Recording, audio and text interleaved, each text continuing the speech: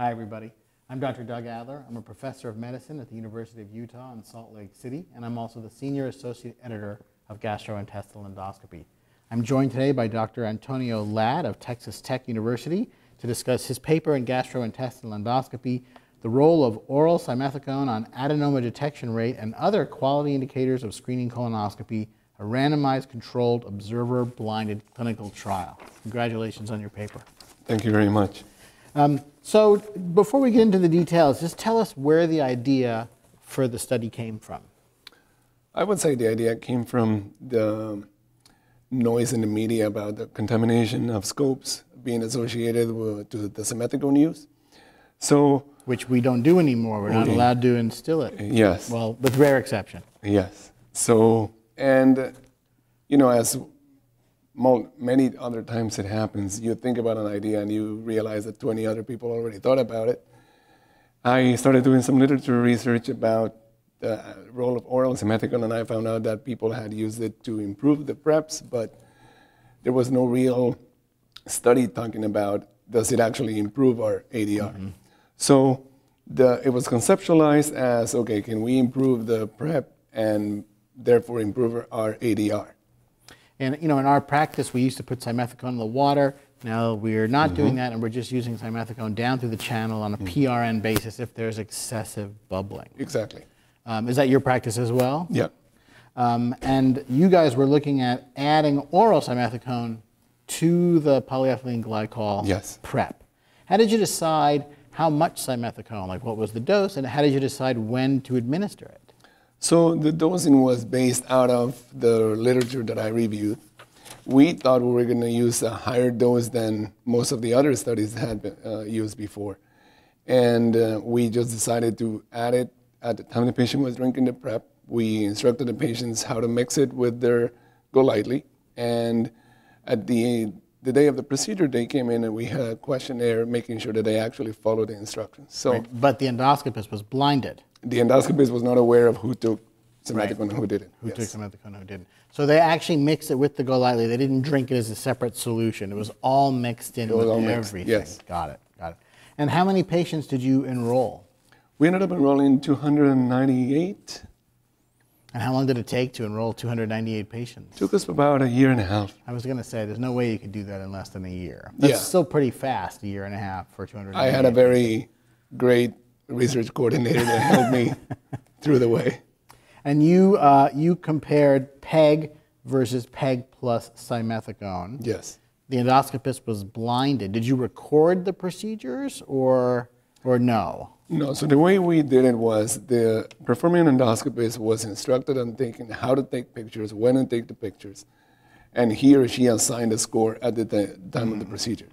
Then those pictures that had been saved were reviewed by a second endoscopist who also was blinded to the preparation, and he or she would give his or her scores, and then we just compared if they were agreeing with each other at the end of the study. So you calculated polyp detection rate, adenoma detection rate, the need for additional intra-procedure simethicone, cecal intubation time, and withdrawal time. And then you were able to calculate the effective procedure time total. Yes. So what were the key findings of the study? Was the simethicone helpful? So regarding our primary aim, which was, are we going to find more polyps? The answer was no. There was no statistical significance. Which is very surprising. I thought we were going to find a difference because during the time we were recruiting patients, an interesting article came published in Endoscopy where the authors in China had done the same thing, and we realized that they had used a much higher use of dose of simethicone. But we had already started recruiting patients at that time, so we just decided we're just going to go along with our methodology. These guys found that there was an increase in the adenoma detection rate. And it was subsequently followed by a couple of other studies and God, I'm blanking right now. It's okay. But the original study, they saw higher adenoma detection rate with the simethicone, which is, like you said, what you expected to see. I was expecting to find a difference. It makes intuitive sense that if there's less bubbling and you see better, you might find more stuff, but it actually turned out not to be the case. No, not for ADR. And then you said that you tracked additional use of simethicone, which I assume was higher in the group that did not receive it during the Yeah, so the difference, that was, although it was one of our secondary aims, it turned out to be, I think in my opinion, the best selling point of the paper, because we realized that patients who had drank their simethicone, in those cases the endoscopists required almost close to 46% less simethicone during the procedure. Right. So on the one hand, the paper could be read as an argument against using simethicone, right? It didn't help, it didn't change your ADR, it's not, like, the benefits are not really worth it. The flip side of the coin is when I was reading the paper, I was thinking, well, maybe you don't find more polyps, but maybe you feel like you get a better view, and maybe you save a little time trying to suction and clean up bubbles. Like, you could almost flip it over and say, well, the primary endpoint of adenoma detection rate didn't really change, but maybe it still makes the procedure better, and it passes on the cost to the patient, which is not that big, versus if the endoscopy center has to buy simethicone for every patient, it adds up significantly. I mean, do you like the benefits of simethicone when you do a colonoscopy? I do like it.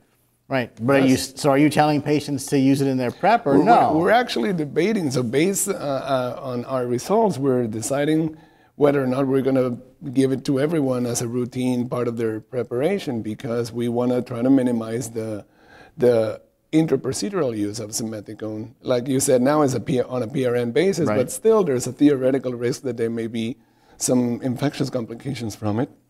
So if we can avoid that, then we're doing a good thing. Right. And again, and the cost of simethicone over the counter is very low. It's only a few dollars. Yes. So again, granted, I'm the one volunteering to pass that cost on to the patient. It's not a huge burden. It's interesting because it's a negative study, but it's very, very thought-provoking because it makes you think about what you would expect the benefits of simethicone to be, what they may actually be, and are the other benefits beyond what you thought the primary benefit would be still worth the added cost? Yes. So you're in the process of debating at Texas Tech whether or not you want to have patients routinely use simethicone. And I feel endoscopists felt better because we also scored or captured what they thought what the prep was. And the prep, we based the prep on the Boston preparation scale, which was the same in both groups.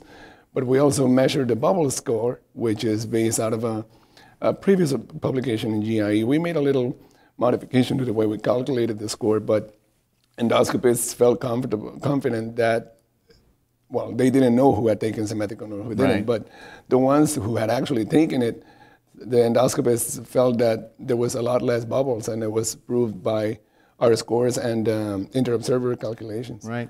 So any final thoughts for our viewers before we wrap up, or take-home messages for them from the study?